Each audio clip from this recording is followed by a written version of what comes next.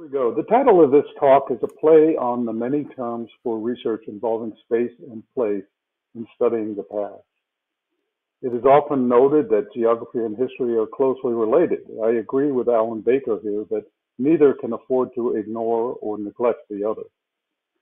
In any case, this question has driven my own research. How can geography and history be bound together in digital systems? Well, one way is toponyms, that is, place names in gazetteers.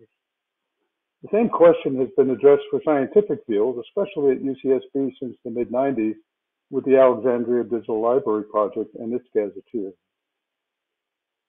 I'm a co-investigator and developer of the World Historical Gazetteer platform, which you can check out at whgazetteer.org. Our mission is this: supporting the aggregation, linking, and publication of historical place data contributed by researchers studying the past from many disciplinary perspectives and the use of that data in teaching. Consider a simple historical where question. Where was the U.S. Declaration of Independence signed? The answer, of course, is Philadelphia, but also any of these 70 or so names.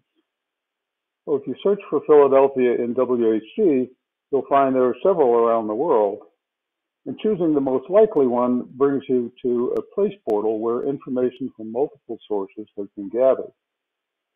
3 attestations have been indexed for this Philadelphia so far, 2 modern and 1 from a historical atlas. There's a temporal footprint of those attestations, and some physical geographic context. You also learn a user has created a thematic place collection about an 18th century journey that includes Philadelphia. You can preview the places in that collection, read its abstract, and then navigate to its page on the site.